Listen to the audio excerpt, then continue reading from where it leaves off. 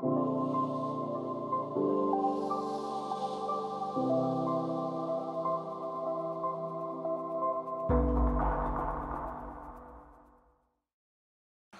thank you everyone for coming. I know it's the end of the day. I know it's the end of a big week, but we're all really excited. We got a great panel here for you, and I'm super excited to kick it off. So my name is Anna. I currently lead community programs on the ecosystem team at the Cello Foundation, and I was previously at Maker Foundation. And I'm going to first give you a little bit of a background for how I ended up in this space and how I kind of started thinking about this panel and this idea, and why I became really fascinated with the topic of ecosystem growth and funding ecosystem specifically. So I want to give you an example. Like nobody works for Ethereum, and in the same way, nobody works for Cello, but a lot of us work on ecosystem. And it doesn't mean that there aren't people working for it, but there's people working for different entities that are funding ecosystem growth and ecosystem development. And watching the ecosystem at Maker first being bootstrapped by Maker Foundation and then decentralizing to be entirely managed by the DAO, I started thinking about how do we think about different levers that we have to leverage ecosystem growth. At a foundation, the primary lever that we have is grants, and usually they are coordinated by a pretty centralized group of people, but at a DAO, it can be managed by a governance community. You can tap into on-chain funding, and then you can also have various new methods of ecosystem growth, like DAO-to-DAO swaps and other various tooling. So I want to give first everyone a chance to give an introduction, starting with Juan, and maybe you can tell a little bit of a background for how you've seen this happen at Maker. Yeah, thank you, Anna. I'm Juan from the Sustainable Ecosystem Scaling core unit at MakerDAO. I joined Maker right before the foundation started to dissolve, so yeah, it was very, very chaotic and extremely interesting. And since then, I've been pretty much working on scaling the ecosystem. We used to do a lot of different things in the beginning. We were very a team that was very at different. So very, the skills were very mixed, and that was extremely interesting. And then through the last year and a half or so, we've been like specializing, and now we're on building the like operational tools for decentralized workforce, then legal resilience, and finally what we call governance design, because we haven't found a better name yet. But yeah, that's pretty much what I've been doing for the last year. So very much looking forward to speaking here with these great people. Thank you, and kicking off to Abby. Hi, my name is Abby. My role now is the head of community and governance at Radical. So for those who don't know Radical, we basically build decentralized collaboration tools and infrastructure for people building decentralized technologies. And so, but we really consider ourselves even more so than a crypto project. We consider ourselves more so a free and open source project. And so my view on ecosystem scaling definitely comes from the concept of like ecosystem in open source projects and communities. And you realize that in like Web3, everything's open source, and so inherently, you know, we're actually building open source ecosystems and communities. And so it's been over the last couple of years there, stewarding governance and working on community. I think that it's all been about like combining our crypto community and ecosystem learnings and what it means to scale a crypto ecosystem with what does it mean to scale like an open source project in an open source ecosystem. So, and I think the difference there is how do we progressively decentralize to support the emergence and autonomy of an open source ecosystem. And I think my focus has been on like optimistically designing new futures in which decentralized technologies can better support the coordination and growth of open source ecosystems and the resilience of open source ecosystems.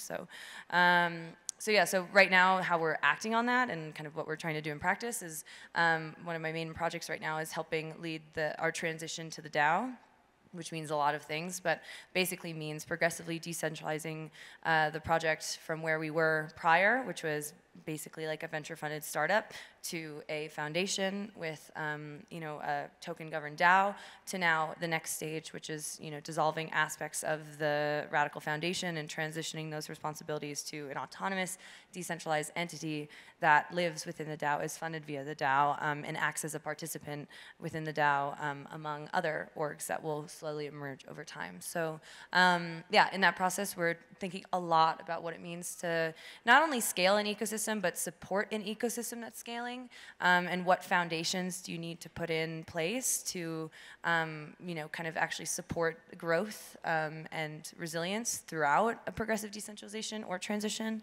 And so we're excited to chat about that today. Yeah, and progressive decentralization is the reason that I'm so excited to be sharing the stage with y'all, because I feel like we've been at different stages of this, and we've seen this through the ecosystem perspective. But Alp, I really want to hear your background and how do you think about ecosystem? Yeah, thank you. Hey guys, it's Alp. I started my journey like as an entrepreneur, let's say like a couple of years back with a Web2 startup working on like agriculture and like food technologies. Then I started to participate in circular economies researches in United Nations and European Union under some organizations there, and worked a lot on the ground and tried to understand actually what we could do to improve the lives of people in developing countries more. Then I joined first with Gitcoin, then I started with PrimeDAO, then now I'm doing something called Inverter Network, which is we're trying to learn the traditional know-how from international organizations like United Nations and European Union, which they have something called Data Portal, where they receive like all the applications, like grant applications, and they pay milestone-based funding to these organizations and like individuals, trying to empower them, trying to teach them with mentors and program managers such as like ourselves in the end of the day. And now we're trying to understand basically how we can design an ecosystem where the whole empowerment of the individuals can affect the coordination throughout, can generate this crypto network effects that can improve our, basically the games that we play, you know, with economical senses. I'm excited to share the stage with all of you, to be honest. Thank you. Thank you. And from my own background, I actually also started within the Maker ecosystem. And the reason I'm so interested in funding mechanisms is because I myself originally started in Web3 as a beneficiary of a grant from what we then called community development at the Maker Foundation. And that was really a program to incubate the next generation of people that will eventually take over a lot of the functions and be able to manage Maker protocol through the DAO. And so through that experience, and I learned so much because that was such a pivotal time in our, well, for Maker, but also for the entire ecosystem, because Maker, I think, was one of the first and really big projects to do that kind of transition. And then going to Celo Foundation, I saw the same thing happening, but a lot earlier on. And I kind of had this, I had the front row seat to seeing how to make the ecosystem scaling sustainable, you really have to encourage and you have to design for intentionally for people to be able to have this independent thinking, to be able to decide on what things are meaningful for the ecosystem. An independent process, which has to do with like how do you apply for grants, how do you access funding. In a DAO, this has to do with a lot of core units, which is a framework that we'll jump into next. And then also independent sources of funding, because ultimately having funding at your disposal is what allows you to have agency. And if you have agency, then you can really execute on the things that are really meaningful for your ecosystem. But to jump into what ecosystem development really means, I want to ask this to each one of you, because what I learned going from protocol like Maker to a project like Celo, which is a layer 1, is that a layer 1, your ecosystem is really dependent on your application layer and on your projects and companies that are developing in your ecosystem. And also, of course, like your community and your users and your advocates and lots of other stakeholders, but primarily it's about developing an application layer. But what does ecosystem development mean at a project like Maker?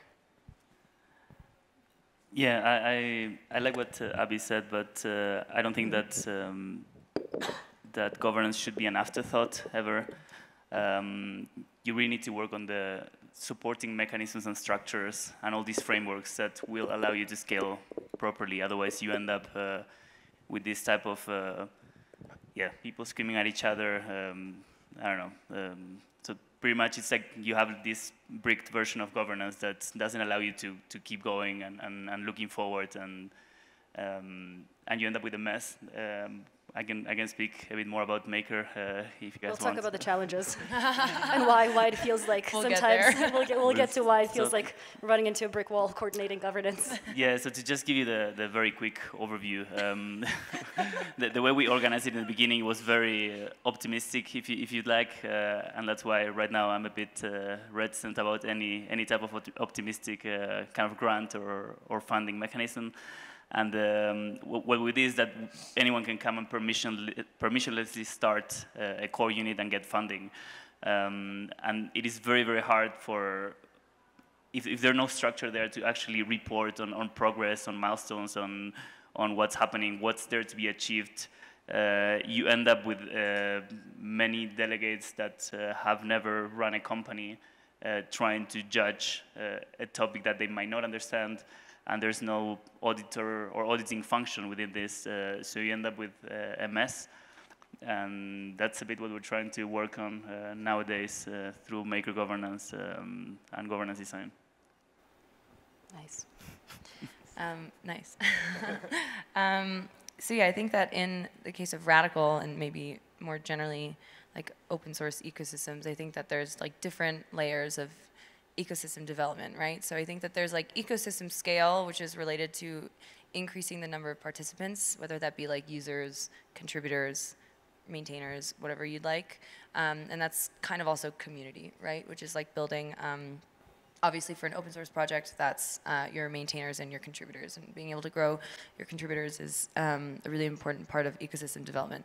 And then there's resilience, which I think, and I would also say what interplays with that is like diversity, so like resilience and diversity. So what you were saying is like having a really strong, diverse application layer network ecosystem is really important for like a layer one. It actually goes the same, I think, for like open source infrastructure in which you want to be able to have a more diverse client ecosystem, or at least like technical ecosystem to ensure the project's like longer term resilience. And so I think that that's like a really important part, and is why like things like grants and RFPs and bounties are really great, because basically you're growing the number of people who are working on the project and you're also increasing the diversity of the project. So so that's one. And then I think that there's this other like dimension of development, which is like I guess it's kind of like developing the ecosystem, you know what I mean? Which is like not just having a bunch of people, but actually having kind of more of an idea of how you're growing people in an ecosystem. So like what you were saying, like how you know, grants were meant to empower new people to take over leadership roles. I think that this is like an incredibly important point of ecosystem, which is like ecosystem development, which is not just like bringing people in and then just like having them there. It's like bringing them in and then developing them and like helping them support and empowering them and growing them into leadership positions and just becoming like long-term participants. And I actually think that this is like low-key the most important and hardest one to do, which is like how do you get people to stick around? How do you create longer-term incentives? And how do you embed like longer-term commitment? Because often this is what's actually necessary to kind of like realize all of these ecosystem visions. And so I think that all of those are, yeah, pretty hard to do. They all interplay with each other, but I think there's a lot of ways to kind of like stimulate each type of development. So yeah, it almost seems that we had all the tools and smart contracts and to make it very programmatic, and we just copied what we've seen from companies or startups, and we said, okay, we'll run with this. Yeah. So I think there's a huge missed opportunity there that we're not exploring. I'm kind of pessimistic on just programming incentives, because I don't think that it often introduces or encourages the correct behavior. But it is true is that we do have we have different tools, and we should be experimenting with like how those tools look like in the long term. I mean, we kind of are with like tokens, right? Like that's basically like a long-term incentive mechanism that we're trying to experiment and build governance around. But yeah, we're definitely like applying the corp reform like way too much.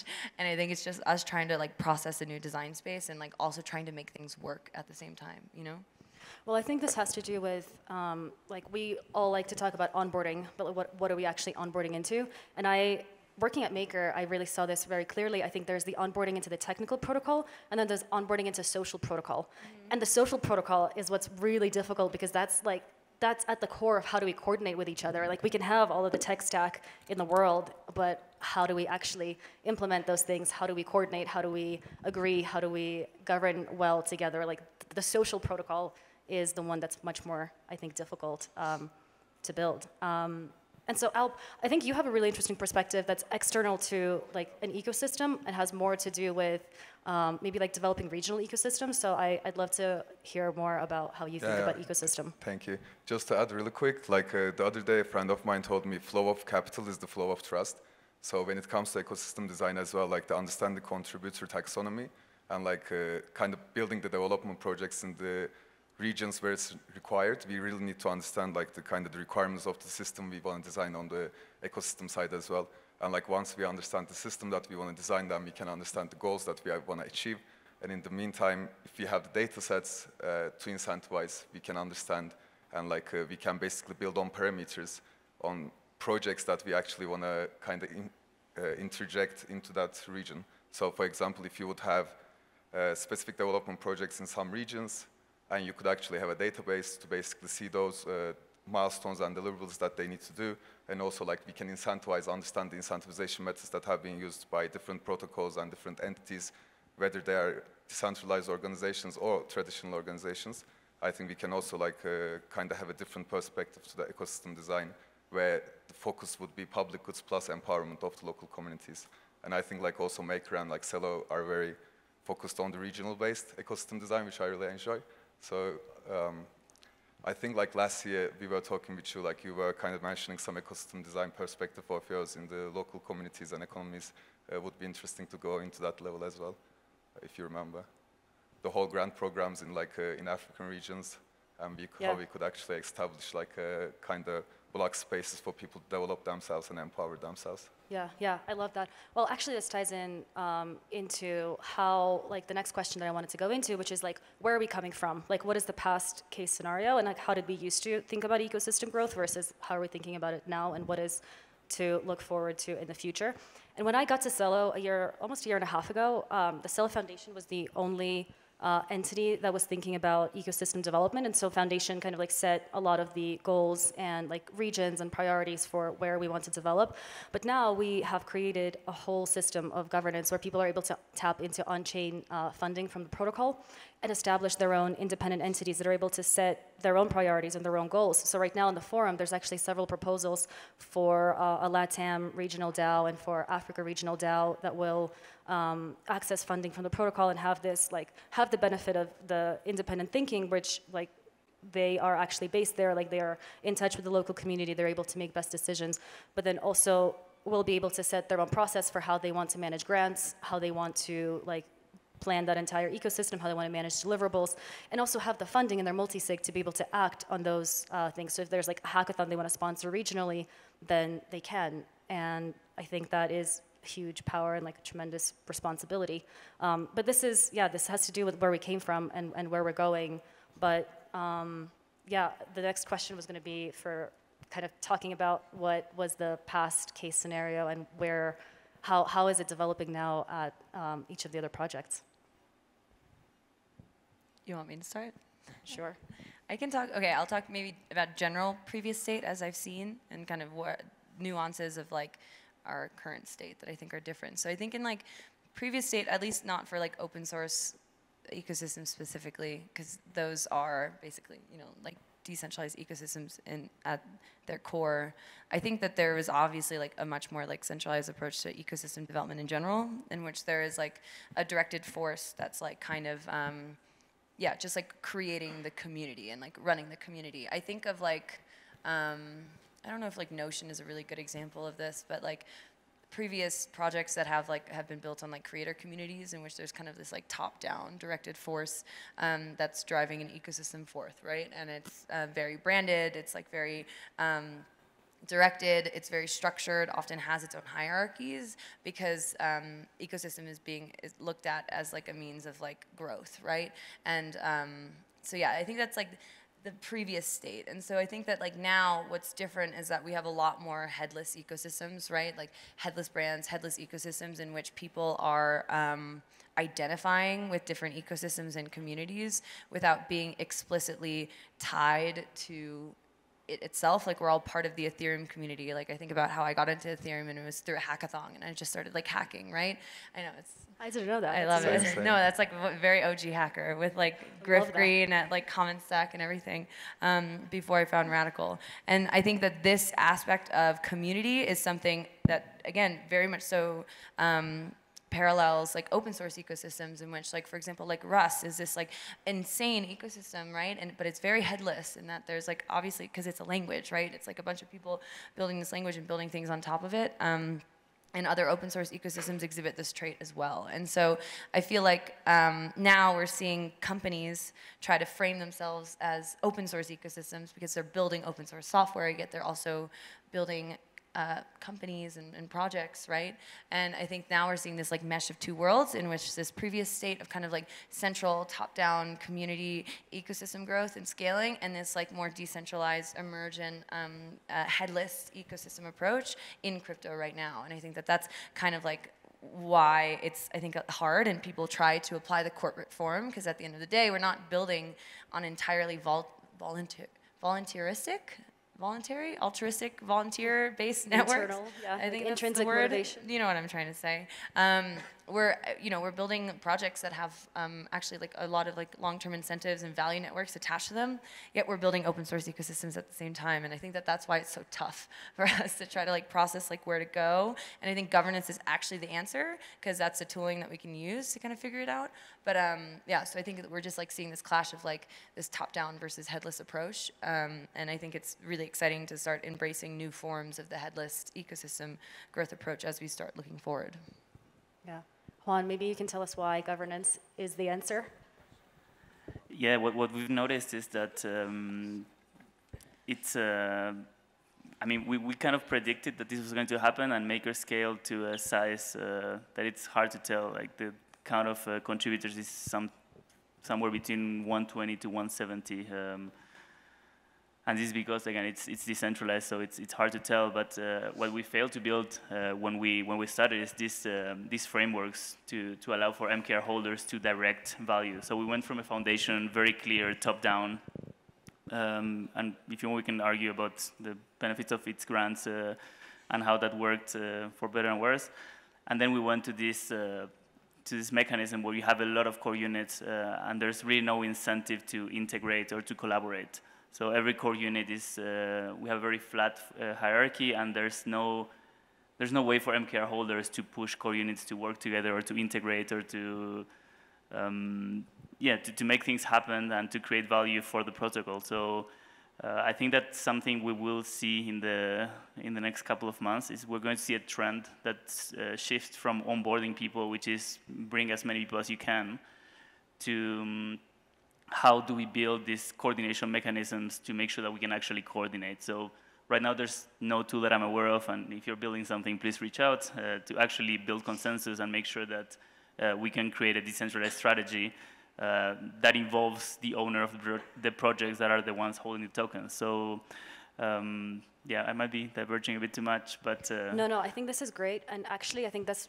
is a great example of like a past state and moving into a current state, but can you give us an example of like what is a core unit and how did you, because you really helped write the MIP set that established core units, so can you tell us a little bit more about like what core units were, what core units were meant to be and what the promise of core units was versus like where it is now almost a year and a half later? Yeah, so we got inspired, I think, from software a bit, so we went to the highest abstraction and we said, what do you need? And every single project, organization, anything, it's work, which is what are we trying to get done.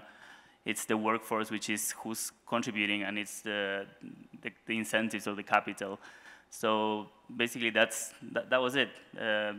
If you fill a MIP 39, there you declare what your mission is and what you're trying to achieve for Maker. The MIP 40 is, and a MIP is a Maker improvement proposal. MIP 40 is a budget, so I'm requesting this much money. I'm going to hire all these people, and then the MIP 41 was the facilitator, which is the kind of like the responsible person accountable to governance regarding this process. And I think that everything that could have gone wrong went wrong. So we learned a lot from it. We ended up with the facilitator-less core units. We ended up with anonymous offboardings of core units that were not working out. We ended up, I don't know, upsizing and downsizing budgets. So it was extremely messy. We learned a lot. And yeah, that's a bit where we are today. And if you have heard about the endgame plan, that's why it sounds so so crazy. But it's because we need to make the implicit complexity. We need to make it explicit, and we need to make sure that everyone understands. Otherwise, you end up in these DAOs where the very strong personalities kind of like get away with everything, and you can call them the nice people, I guess, as a euphemism, end up like pushed aside. So that's a bit what we're trying to work with right now. The offboarding proposal is really interesting and really, really key. And when I got to Celo, I realized that we have a way to tap into this pool of money at the protocol level and the on-chain funding, but we actually have no offboarding proposal to claw those funds back whenever something goes wrong. If something inevitably at one point does go wrong, because we are all still learning and we are still trying to understand like how to operate and how to operationalize this new paradigm. Like we all can talk about the ideas behind it, but then once you start to operationalize it, you realize once the core units have been out in the wild for a year, you realize all the things that have gone wrong. Abby, do you have any like parallels to core units at Radical, and how do you think about like how independent entities can tap into that funding? And yeah, if you've thought about onboarding and offboarding proposals. Wow, so much. We took a lot of inspiration.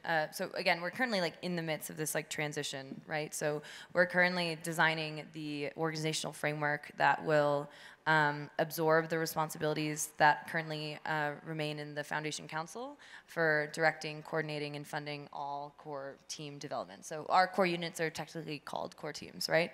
And so in that process, we've kind of like scoped out like a new ecosystem design in which instead of envisioning the Radical DAO just funding one core team, again, in the essence of open source and decentralization, we envision the DAO, which is a community-governed treasury, funding different orgs, which act as these like nested, polycentric, organizations that kind of resemble sub-DAOs in the sense that they have their own governance processes, they have their own memberships, but they still require a certain trust level delegated from the DAO, right? And so in that process, in these orgs then become responsible for being independent thinkers, funders, and have their own process within the DAO using Anna's framework about like that they all are then kind of trusted to allocate capital within their mandate. And so then they fund teams. And so teams, instead of making proposals directly to the DAO, are making it to the org themselves. And the org is making the decision on how to onboard or offboard teams within their own like local jurisdiction, if you will. And so the reason that we did this is because, again, like Radical's success will be in how we deploy this treasury in the long term to fund the growth of the Radical ecosystem, the growth and the resilience of the Radical ecosystem, right? Like we're not a DeFi protocol, we're trying to build a self-sustaining, community-owned and operated open source project.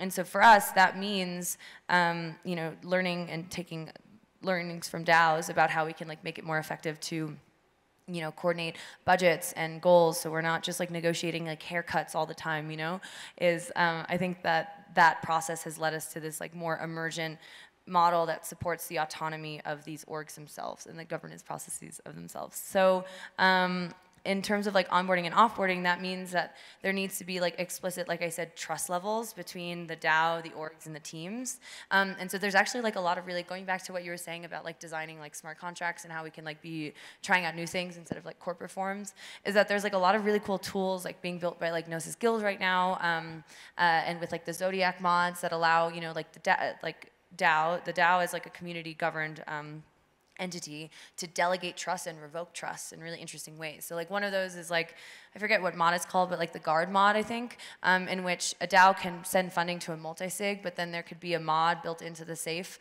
that allows the community to revoke the funds from the multi-sig, overriding the signatures on the multi-sig. When you think about that, that's a really powerful thing because we're able to rebalance and redistribute the power of delegating and revoking trust among an organization and create more autonomous flows for that, which I think better supports the emergence of an ecosystem because you're not just having these like gatekeepers deciding who's onboarded and who's not offboarding.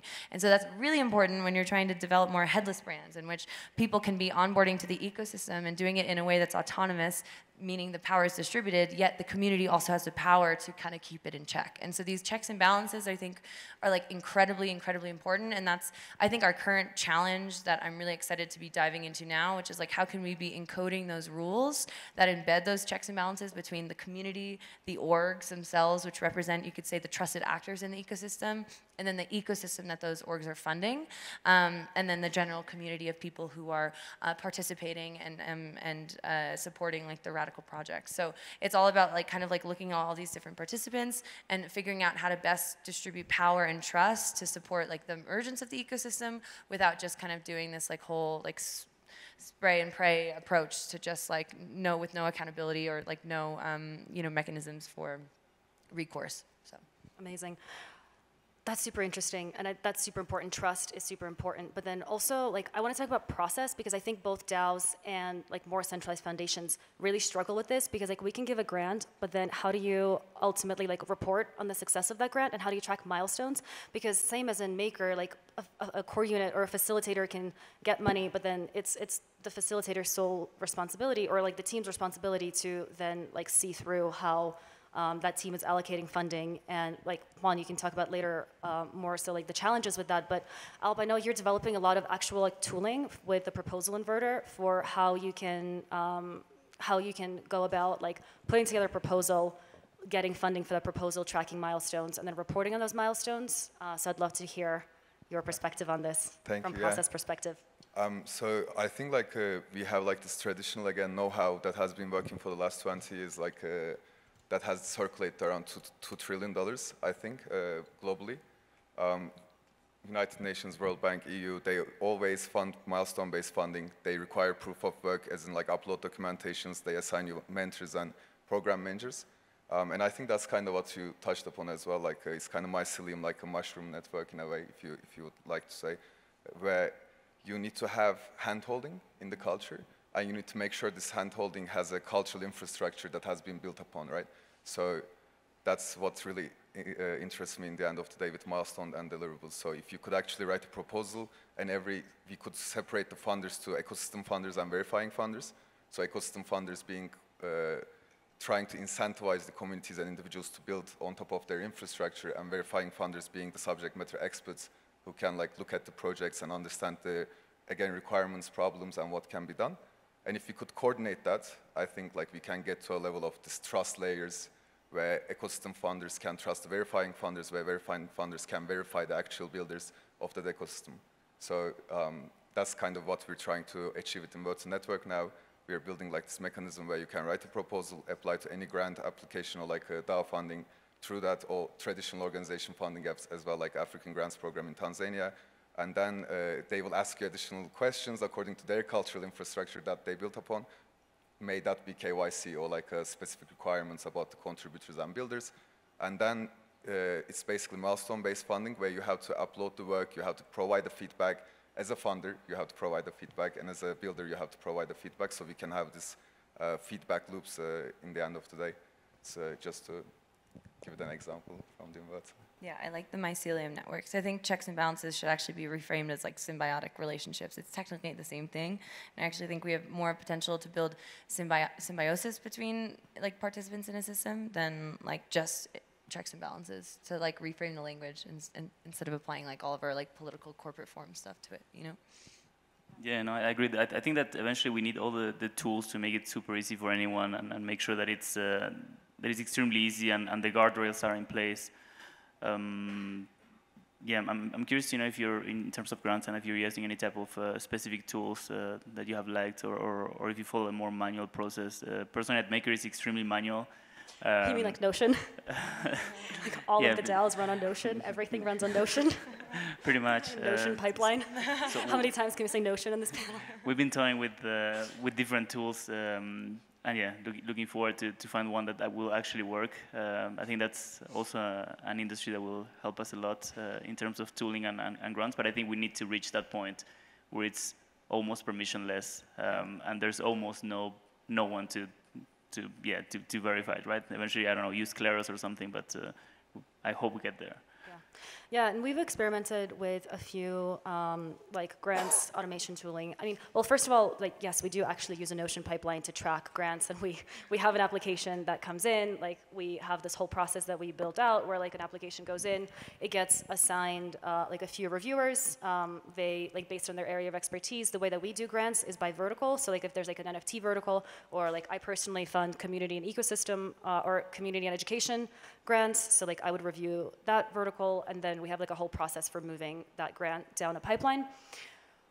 We, in the future, like we really wanted to experiment more with like open decision making and being able to post all those applications to like a public forum. But then the challenge with the foundation is we can't always disclose like exact applications or like what people are, the amounts that people are requesting for.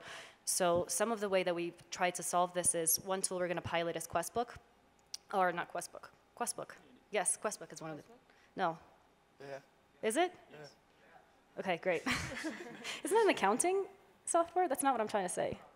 It's grants. QuickBooks. Okay. Questbook. We're on Questbook.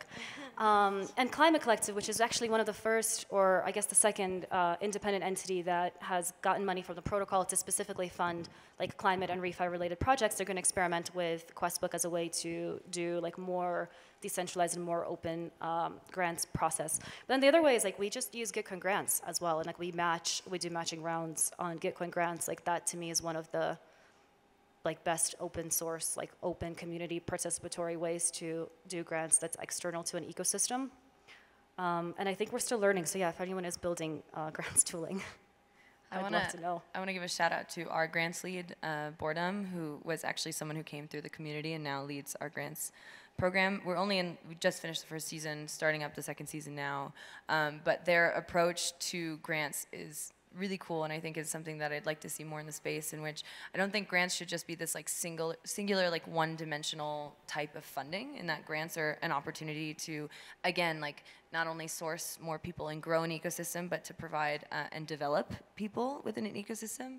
And so what they're doing with like the grants program is actually trying to reframe it kind of as a little sub-DAO, build its own governance processes, have its own management that allow for people, not only for other orgs within the Radical DAO, such as like the core development org, which is the core teams, to direct work by submitting like RFPs or something, but to also experiment, and this is what they're going to start doing now, with how you can even decentralize the decision-making of the grants itself, right? Which I think is like another means of creating more autonomy in these funding sources, instead of it being kind of like it's like not our foundation grants program, right? It's Boredom's grant program, and Boredom is listening and kind of creating a symbiotic relationship with like the core teams themselves. And so there's a lot of cool tools, like for example, they're using OtterSpace badges, which are basically like these like non-transferable NFT badges to create like spawn a membership model that exists within the DAO and can be recognized by the parent DAO, but have its kind of own structure.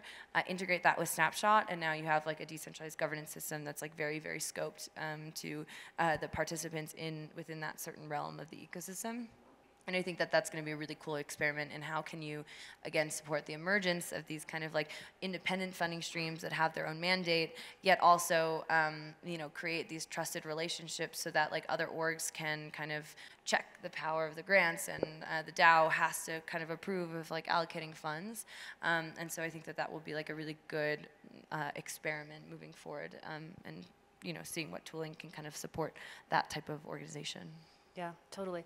And also, I know that Prime has done a lot of work on like Prime rating and conviction voting as a way to also like separate signal from the noise and understand which grants are like worthwhile funding. Can you tell us more about how you think about that? Yeah, so basically the main concept is conviction model, so which would be, again, a trust layer. So if you would to recognize specific grant programs and like be satisfied with their approach to the grants, hand-holding the projects that they select and the way that they actually onboard them to their culture and their organization at a very high level, so they can actually participate in their governance, participate in the decision-making process. So once the conviction model works, like when a grant program approves a grant and provides the feedback, so how can they track the other grant programs in the ecosystem and see their feedback, and like kind of generate this feedback loop on for individuals and also the projects that the individuals are working on.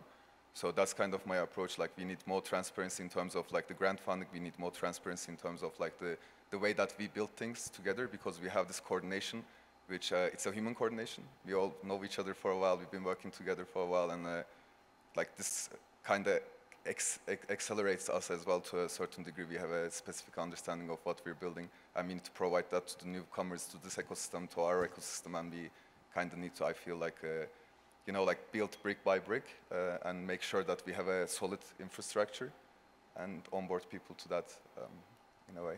Yeah, totally.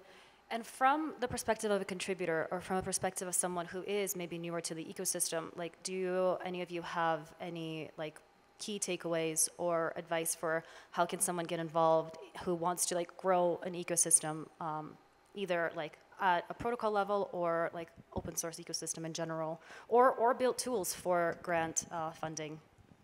Anyone can jump in. Yeah, no, I find that I want to touch a bit on the bull versus bear market situations, and it's crazy how when it's a bull market, you see a lot of, I don't know, DAOs or contributors popping up like mushrooms after a rainy day, but then when you move to the bear market, everyone's panicking, and then everyone's thinking about the token holders. So it's interesting, this perspective of how you go back and forth. And I was actually thinking about what Simona said about that not all the organism needs to move at the same pace, and then how do you manage, like how do you know when it's time to cut that part to make sure that the whole survives, to not kill the whole thing because of one part. And with that in mind, I think it's a great time to build and focus on providing value. I think the bear market is great for that. It definitely cleans a lot of what Peter Pan was saying about the Kumbaya DAOs. So we'll see what the real value is. But yeah, if you're a contributor and you want to join, potentially find an organization that you like, that aligns with your values, start to provide value, and eventually I think you will be picked up. Right now, we like to say that DAOs are leader-full instead of leaderless. But the truth is that I don't think that everyone wants to be a leader, maybe. So some people really like the framework and be like, being told what to do. So we need to find those frameworks to make sure that we can onboard not just the giga brains and everyone that can do that from that perspective. So. I think that I do think that now in the bear market, we're like laying the bricks. We're laying the foundation for kind of the ecosystems to develop in the next cycle, if you will. And I actually think that there's a lot of projects that are currently navigating successions of power for the first time, or maybe for the second time, and that there's actually a lot of opportunity for ecosystem leadership to kind of shine. It's hard though, because I think actually how you get involved is different from DAO to DAO and from ecosystem to ecosystem.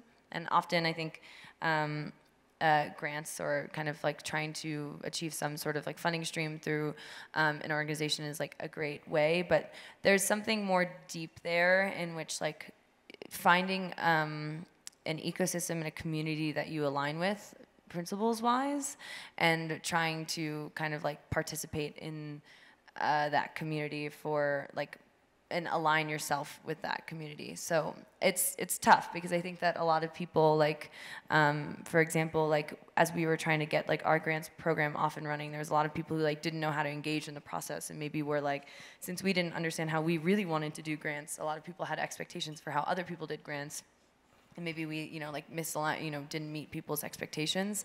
And so I think it's tough, but I do think that there's like, if I've seen like the most prime examples of ecosystem development in the Radical ecosystem, it's come from community members who just started like showing up and being in the forums and in the community and talking and asking questions, who then started answering questions for other people asking questions, who then started being the people that you'd go to when you want to distribute power, permissions, or capital. And while for us, we're still kind of like learning about what our ecosystem growth should be, as we also figure out all the other things with Radical, I think that what we're trying to do is like lean into those like more one-to-one one-to-one, like individual, like relationships of supporting people, like growing into leaders within the community themselves and empowering them as they emerge instead of, again, like gatekeeping it. So, and I think that that comes with like a lot of like, I feel like my answers are more about like what we can do to support people coming into the ecosystem better, and it's like a lot of like intentional program development, you know, of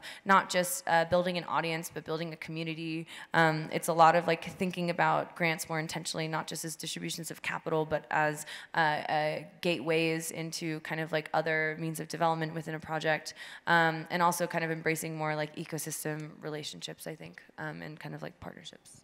Just to add really quick.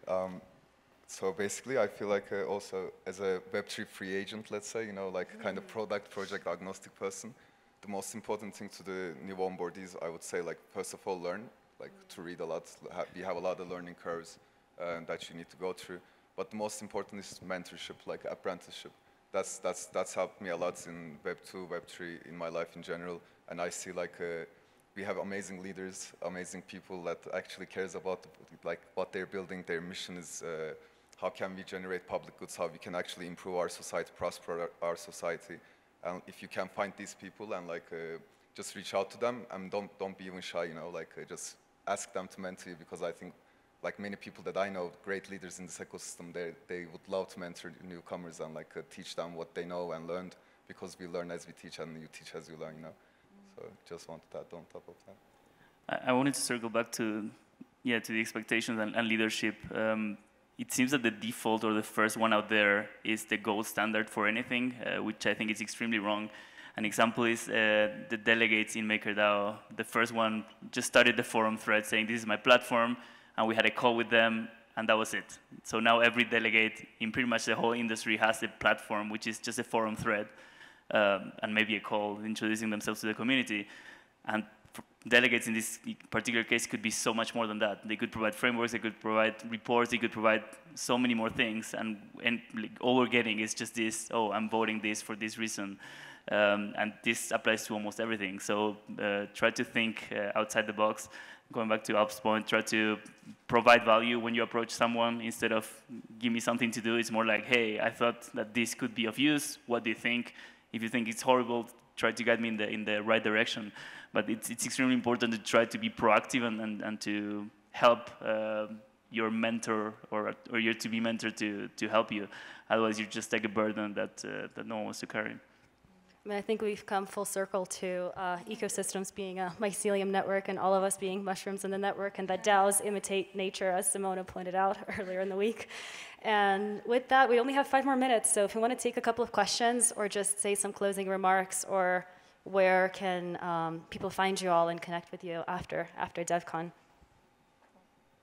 We can talk about where we connect, and then I can hand my microphone off to anybody who has a question. But yeah, you can follow Radicle. Radicle is RADICLE on Twitter, and you'll probably be seeing a lot on our forum, radical.community, about the transition. I write discourse, like, this is my job now, discourse posts. And so we have a lot of really cool ones that are kind of like outlining our transition, and a lot of really cool stuff there that's happening in the open. And you can follow me at Abbey, ABBEY_Titcomb, TITCOMB, because I also tweet about this a lot. So. Awesome. You can reach out to Inverter Network and also Alp, ERGINTR. I got a haircut, so the profile picture doesn't represent it, but you can still find that. Yeah, thank you. I'm 0x7U4M, which is Juan, just in lead speak. Yeah, I have a very common name, so all the combinations were already taken. Sorry, Mom. Mine's just Anna Alexa K on Twitter and Telegram, so anytime, feel free to reach out and continue this conversation. And I'm guessing that this is our cue to get off the stage. Do you have time for one question? Yeah, totally. Luis. Hi, yeah. You were mentioning about like this difference between symbiotic relationships instead of check and balances, and I would love to know, like, could you expand a little bit more on that, and how would that look like? Yeah, so I think that it's about, I think well, I say this word way too much, but I think it's about resilience, right? And that like when you look at our natural world, actually everything is built off of not really checks and balances. Like I think that that's kind of more of like a competitive way to look at it. Like when something spins out of control, something checks it. However, when you look at like natural symbiotic relationships, the difference is because check and balance is like constraining power and kind of creating means of like limiting power, where symbiosis is creating relationships that grow and that thrive and that like spawn. And I think that that's kind of the difference in which I think symbiotic relationships are often less of this like linear check and balance and more of this like dynamic exponential growth, at least from my limited research into microbiology. And I also think that, but I do think that this concept of like thriving versus constraining is the difference that I see, in which when you think of an ecosystem, you see an ecosystem not, again, as this like, I mean, some people do. Again, it goes back to like natural selection, if like what you think about like kind of biology in general. But I think newer takes on biology are looking at ecosystems as these like very diverse, interconnected networks that are all building on each other and are all. And I think we're now realizing the interdependencies, and I think that's. Those interdependencies are not like a check and a balance. They're kind of a dependency on each other to survive. And so I think that that's a way more, for me, a more inspiring take on kind of how we can be building ecosystems in general. Because if you're working on interdependencies, instead of like one person checking versus the other, I think that you can build more resilient ecosystems because we're focusing, and it's like how it's honestly something that we embody, and I think in the Ethereum space, off the bat, right, is that we want to be composable, we want to be modular, and we want to be supporting each other's ecosystems because together we're more resilient. Together we are this like headless thing that is Ethereum, that is like Web3, and that's more of a symbiotic relationship than like a check and balance kind of like competitive thing. So I think it's coming from like a personal opinion, but maybe that makes sense a little bit. I think what makes sense to me is like it's switching the model from like one to many relationship, where it's like one person at the top having connections to many people, to many relationships, and it's the bonds between it's the bonds between the nodes in the network versus like one person towards many people. Any more questions?